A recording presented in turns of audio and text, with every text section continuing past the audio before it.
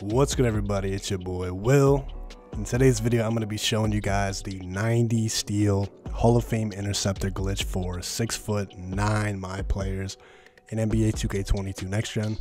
Now, as you guys can see, 2.05 meters on the metric system is about 6'8.7", so you're just a little bit under 6'9". And also, if you look on the right, as you can see right now, you have an 82 steal. So this is normally the cap for a player this height. You can only get up to an 82, and you need a 90 to get to Hall of Fame Interceptor. So this glitch is going to allow us to get to that. And this is the build that everyone is running right now in Pro-Am when they're playing power forward in the corner. And to me, this is also going to be the best build that you can make for stage or for park if you're going to be playing center, because you're going to be very fast and you're also going to have a crazy steal. So I'm going to show you guys exactly how to do this. All right, the first step you're going to want to do is you're going to want to go to features. You're going to go to settings, and we're going to scroll down. We're going to make sure that our units of measurement are on Imperial System to start out. You need to be on Imperial System or this will not work. Now, we're going to go ahead and make a brand new build. And what we're going to want to do to make sure that this works is we're going to make the position a shooting guard. This is the only way to do this. It doesn't work with any other position. I've tried it. Now, obviously, the hand and jersey number don't matter. Now, for height, we're going to go down to 6'3" for right now. We're going to go ahead and max out the weight. We're going to max out the wingspan, and the body shape really doesn't matter. You can make it built though. Now, all we're going to be doing is we're just going to randomly fill out all these stats. This doesn't matter. This isn't the player that we're going to be finalizing. We're just doing this to make the glitch work. So I went ahead and filled out all the stats. This doesn't matter. Takeovers don't matter. You're going to be remaking the player. So we're going to go ahead and we're going to test out this player. And once you test him out, it's going to save the build. So you're going to be able to go back in and edit it. And that's exactly what we want. Again, the badges don't matter. All right, so now that we're in the builder, we can either close app or we can just quit out. Doesn't matter. I'm going to go ahead and close app because it's probably faster. So we're going to settings, back down to units of measurement. We're going to the metric system now. Now we're going to that same exact build we just made. I'm gonna scroll all the way to the right, and here it is. As you can see, 1.91 meters, that is the 6'3". Now, once we edit this build that we just made, we're not gonna change any of this. We can change the hand or the jersey number, that doesn't matter, but we're not gonna change the position. We need to keep it at shooting guard. We're gonna hit continue. Now, we're gonna up the height to 2.05 meters. So we're gonna click X to reset. And we're going to scroll all the way up to 2.05 meters. Now we're going to max out the wingspan, and as you can see on the right, now this player has a 90 steal. Before, it could only go up to an 82. There was no way to make it higher, but utilizing this glitch, as you can see, it is now in fact a 90. So there's been multiple videos on YouTube showing how to do this, but I figured that I was going to show you guys not only how to do it, but also a good starting point for making a couple builds using this. So I'm going to show you a power forward build that people would most likely be running in Pro-Am. And then I'm also going to show you a center build that is only going to be used for stage or for park because it's going to be too short at 6'9" for Pro-Am. So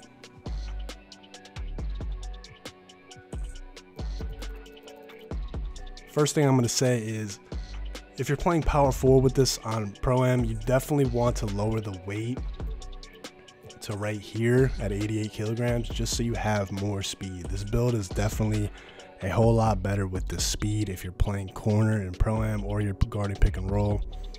Obviously, it's not a center build, but if you're guarding pick and roll or playing corner, you want to be as fast as possible. So if you're power forward, you definitely want to go 88 kilograms. Going lowest, you don't gain any more speed and you lose out on interior, so I would recommend you go right at 88. Alright guys, so this is something that I would make if I was going to play power forward. This is a really good base to start out with. It also really comes down to your play style. A lot of power forwards right now are guarding pick and roll in Pro-Am, so you definitely want to be as fast as possible, and you also want to have maxed out defense. The finishing is really up to you. Right now I have a 75 close shot, 70 driving layup, and an 84 driving dunk. But again, it's really up to your play style here. The 84 driving dunk is going to allow us to get contact dunks, and having a 6'9" rushing you out the corner trying to contact dunk you is pretty scary. So if that's something you like doing, definitely go with the 84 driving dunk. You could also up it to a 92 to get even better contact dunks, but I feel like the 84 is plenty. And the driving layup, I put this to a 70 just so you could get long athlete layup. And then the close shot, this is your standing layup. This is honestly a very important stat, but if you're playing Pro-Am, you're really not going to be in the paint too often going up with standing layup. So I feel like definitely have at least a 70 to 75. You can up this more though if you're someone that is really cutting to the basket a lot. Now, you definitely want to max out your three-pointer. If you're somebody that's going to be taking a lot of middies, I would up your mid-range as well. You can lower your dunk, or you can lower your playmaking to get that up. But I personally feel as if though a 62 mid-range is plenty in this game. You can still hit with that. And then again, we obviously need a little bit of free throw if this is going to be a Pro-Am power forward build. Now for the playmaking, you really don't need an 85 pass accuracy if you're going to be on power forward. You can honestly lower this down to a 70 just so you get that silver bullet passer. Or you could up it to a 71 so you get that gold break starter, because you are going to be throwing the break once in a while. But if you really want to get that gold bullet passer, you can go to the 85. Again, it's really up to you. We can lower this down and put in the points to mid-range, and you could get that up to a 75, which is way, way better. Again, it's up to you. This is something that you guys are just going to have to, you know, decide what you want. Silver bullet on power forward really isn't bad, so we could go with this right here. Now for the ball handling, I went with a 75. You're going to be able to get decent dribble moves with a 75. You don't really need an 80 in this game like you did last year. So 75 is plenty for the dribbling. And then speed with ball, 74. You can lower this a little bit too if you wanted to, but I'll leave it at 74 for now. Now, obviously, if you're playing power forward, your main focus is going to be defense. So we're going to go ahead and max out the interior, max out the perimeter, max out the steal, the block.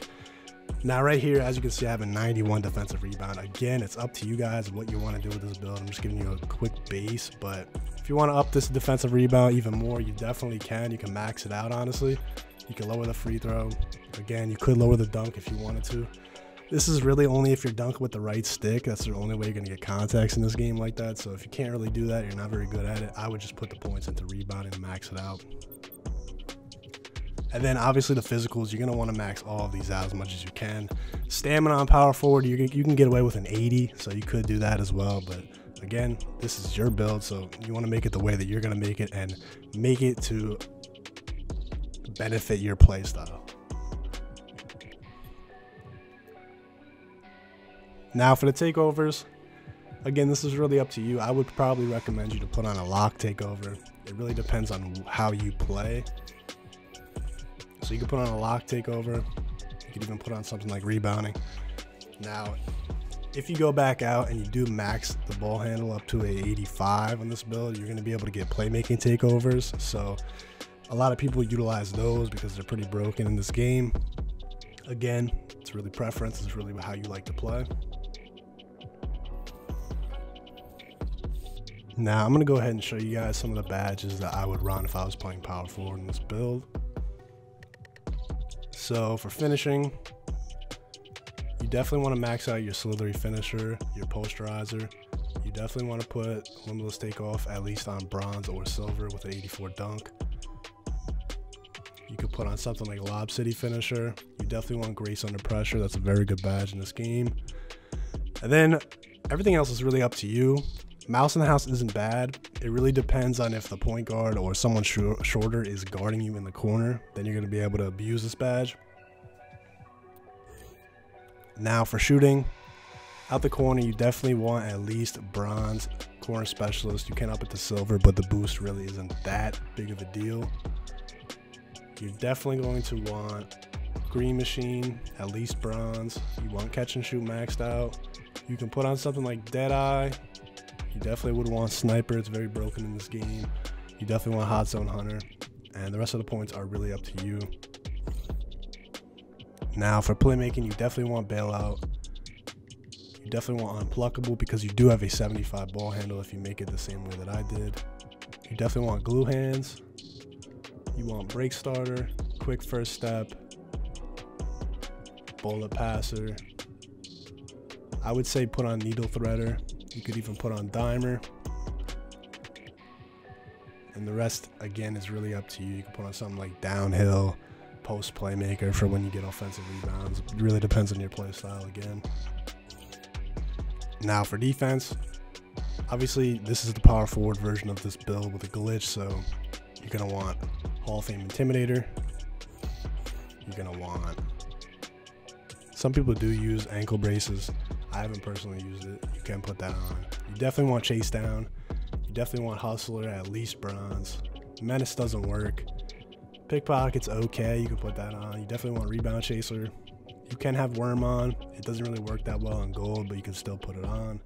For box, I would put on Hall of Fame. And then I would put on clamps. Now, I'd probably take off worm for this build just because you're not really going to be worming people like that. We could do something like this. You definitely want that Hall of Fame Interceptor. That was the whole point of this. So, again, it really depends on your play style here. You can take off ankle braces. You can up your rim protector. That right there is pretty decent. Alright guys, now if you're going to be trying to make a center with this glitch, you have two options. You can either max out the weight so you can get Hall of Fame rebounding, or you can lower the weight back down like you did for that power forward build I just showed you, right to 88 kilograms, and that is going to give you the most speed you can get at 79. And 79 speed on a 6'9" player is absolutely ridiculous. Your player is going to be moving so fast. So it really comes down to what you guys want. If you want that Hall of Fame rebounding because you're on center, you could do that. I probably would stick with the gold and just be as fast as possible, because this is really only a build that you're going to be able to use in park and stage for playing center with. You can't go in Pro-Am and use this because everybody's 7'3" now. So I'm going to leave it at 88 kilograms. But again, like I said, if you guys want to get the Hall of Fame rebounding, you can definitely do that. It'll definitely be an extremely dominant build in park and stage, even with the Hall of Fame. But personally, I like to be fast, so we're going to keep that. Now, if I'm playing center, you definitely are going to want a way higher close shot than you just had on that other build, and you're also going to definitely want a standing dunk. I would say at least get 85 close shot and 95 standing dunk, but again, you can up these more if you see it fit. A 90 is plenty. Honestly, an 85 is good enough as well. Now for the standing dunk, again, you're going to want that to a 95. Driving dunk, I would say get it to at least a 75, and if you want to get the contact dunks, go up to 84. Now, since this is going to be the Parker stage build, you definitely don't really need mid-range at all, and you definitely want your three-pointer maxed out. And assuming that you're never really going to be playing Pro-Am or anything that needs free throw, we're going to leave this down because, again, this is mainly for Park 3v3. Now, personally, on center builds, I really don't ever touch the playmaking, but because you are shorter, you're able to get a 75 ball handle, which is going to give you decent moves like the Kawhi behind the back, which is very quick. So this is up to you. If you're someone that likes to dribble and park and stage, you can up this. I'm going to leave it down for right now, this second. Now, again, you're going to want to max out all of your defense. This build is specifically designed to play crazy defense. And we're going to max out the rebounding on this to a 95. And again, you're going to have that 90 steal. I promise you guys, you don't even have to press square with this build, which is so broken. You can literally just stand there and put down your controller, and your player is going to steal passes himself, which honestly is a problem. And they're probably going to patch this very soon. So if you're watching this video, I would go ahead and at least make one of these builds so you have it in your builder just in case they patch it, so you're going to be able to make it whenever you want in the future. And you're going to want to max out your vertical, and then stamina I would go to probably a 90 if you're playing center. So right now we're at a 93 overall.